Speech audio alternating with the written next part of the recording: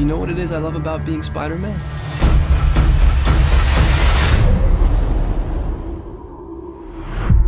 Everything.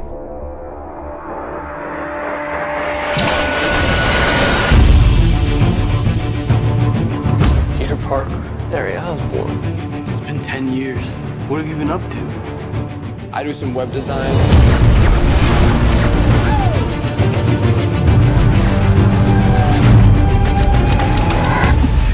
Nice arm. It's just the wrist, just on the wrist, buddy.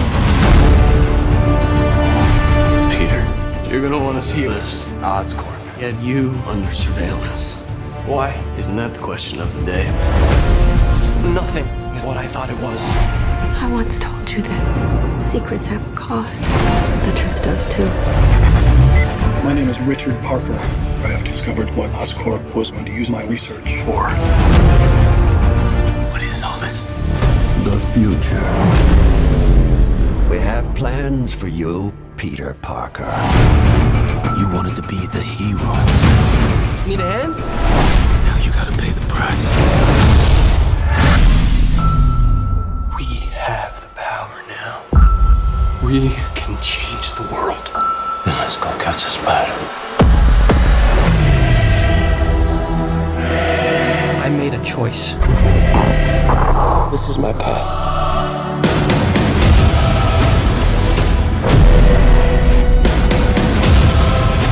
This is bigger than you, Peter. I'm the only one who can stop them.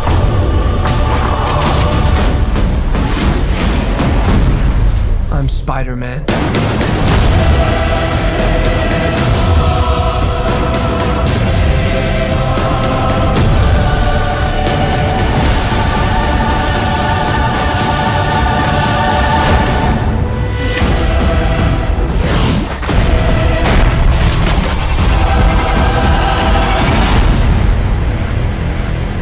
I gotta go. I'm coming with you. Come on, it's too dangerous. Sorry, I love you. Don't hate me.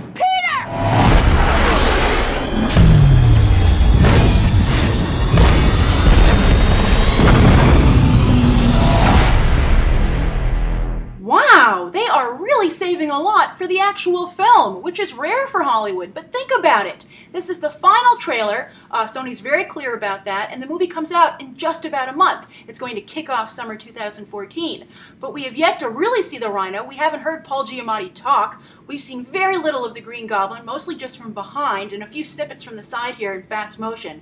And if you try and freeze frame it, it's just mostly blurred. Yet still, Sony today, though, did release a still of Dane DeHaan in full Green Goblin costume, so it's confirmed that Harry will be the Green Goblin. And he looks, it's a very different take on the character. He looks very chemically scarred and crazy, which is Dane DeHaan's specialty. But I think Dane DeHaan is going to really nail this role both on and off the glider. And I think Jamie Foxx looks very compelling as Electro. So I think it's interesting to see yet another movie with very strong and well-developed villains. We've seen it with Loki, the Joker, Maleficent coming up.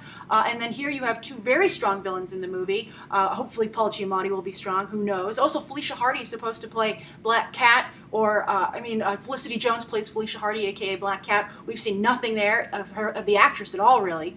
So that's another villain. But it's particularly interesting for the Spider-Man movies because, as we all have heard, Sony is really intent on building their Spidey cinematic universe, and with villain movies, because he has a very large rogues gallery and a very small supporting gallery of characters. So they're going to go with villain movies like a Sinister Six film and such. So I think these characters need to be compelling, and so far they look like they are, and they could support their own film. So that's very interesting.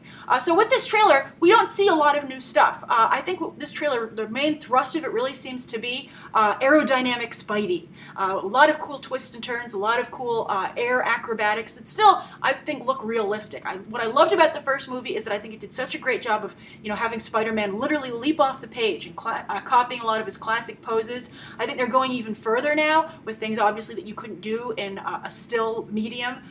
Like, it's not fluid like film, obviously, but like comics. But I think that the way they're showing Spider-Man move makes sense. I mean, clearly Peter's been practicing, and I also think probably the point of this trailer is to make sure you see it in 3D.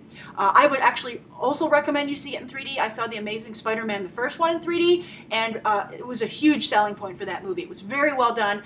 Spider-Man, because he moves and flies around so much, that really utilized the 3D well. You can see that in this trailer. There's a lot of aerodynamic fights between Electro and also the Green Goblin, falling with Gwen Stacy through that clock tower. I think that'll all be very well done in 3D. And in the first film, because I already knew the story largely, the 3D was one of the things that held my interest and kept me going with the movie. So I think it's very smart, but I think this trailer is making sure that you want to see this movie in 3D and just reinforcing that choice when you go to the box office. Maybe even IMAX 3D. That's how I saw it.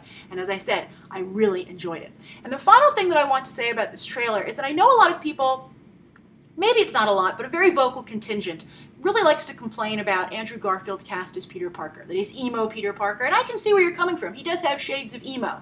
But I think that's just, they've modernized the character. And I think Andrew Garfield is a fantastic Peter Parker. He perfectly captures the mix of like dorky humor and scientific genius that is Peter Parker, that makes the character so great in and out of the mask. And I think he's doing that here. Also, the character's poor life decisions. I mean, I've discussed this sometimes, I think, here and also on Think About the Ink, that Spider-Man is his own greatest enemy, because I think that's something that Doc Ock taking over his life has really helped to underscore, that if Peter Parker made the hard decisions, he would have better control of his life and be more successful as Peter Parker and Spider-Man. So, but Peter Parker, I don't know, maybe, it's hard to argue that someone's heart is a weakness, that their heart and soul. But I think Andrew Garfield does a great job. I love that they've reintroduced humor into these movies, not at Peter Parker's expense, but that he's making the jokes. The interplay between him, between Peter Parker and Harry Osborn here, between Andrew Garfield and Dane DeHaan, I think is quite good. I love the joke about flipping the wrist. What are you doing now? Web design. It's all really well done, and I think it's not like wink wink or like wonk wonk. It actually is legitimately clever and brings a smile to your face, and I think it's something that I've always wanted to see with the character, and I think Andrew Garfield delivers. And so I think he's a great Spider-Man. So as I discussed yesterday, if he wants to leave after the third film, or Mark Webb wants to leave and Sony wants to do something else, I would really be against them recasting this role. I would rather they do what they did in the Ultimate Universe, where they killed off Peter Parker, they showed his sacrifice and had Miles Morales pick up the mask. And then also, as I've mentioned, Jessica Drew, the female clone of Peter Parker in the Ultimate Universe, is another way to go. I think Andrew Garfield is fantastic in this role, and I really think that he should be allowed to own it for at least a little while. But then, look what happened to Christian Bale. Alright, so that's my review of this trailer. What do you think of this, the final trailer? Did it sell you? Were you already sold? And will you see it in 3D? Write your thoughts down below, and also what you think of what you have seen of the Green Goblin and that still I showed you. Alright, thank you for watching. You can check out more episodes right now.